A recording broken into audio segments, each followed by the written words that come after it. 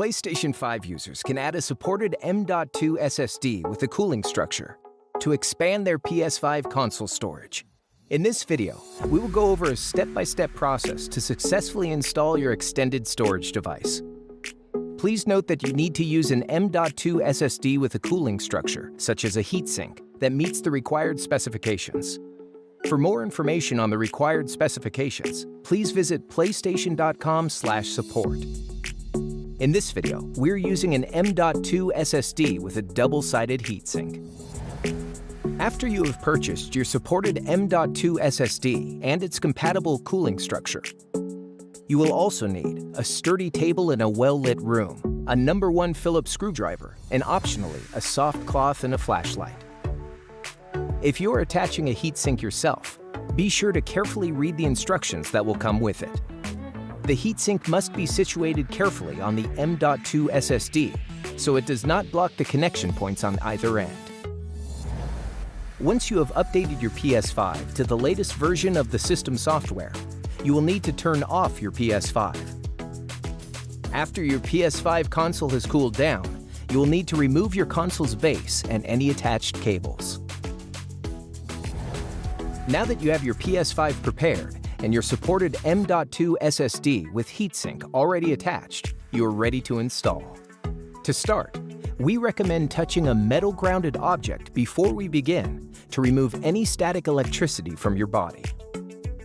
We recommend placing your console on top of a flat surface with a protective covering. Then position the console so that the PS logo is face down and the power button is facing away from you. Once your PS5 is in position, use your right hand to grip the edge of the bottom right corner and your left hand to grip the edge of the top left corner of the cover. Gently lift the cover up with the right hand. Slide the cover off with your left thumb while using your fingers to stabilize the PS5. As you remove the cover, you will see the expansion slot. From here, you will need to use a No. 1 Phillips screwdriver to unscrew and lift away the cover. Take extra care not to drop your screw into the console fan.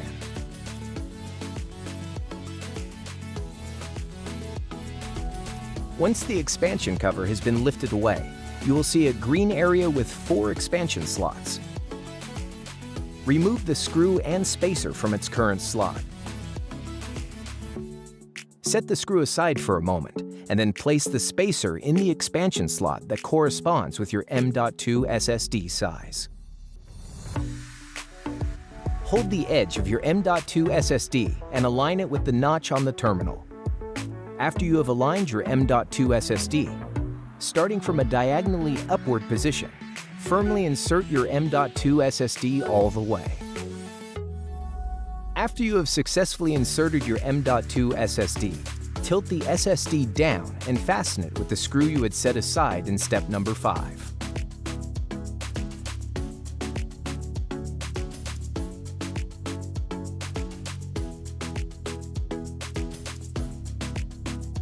Reattach the expansion slot cover and fasten it with its screw.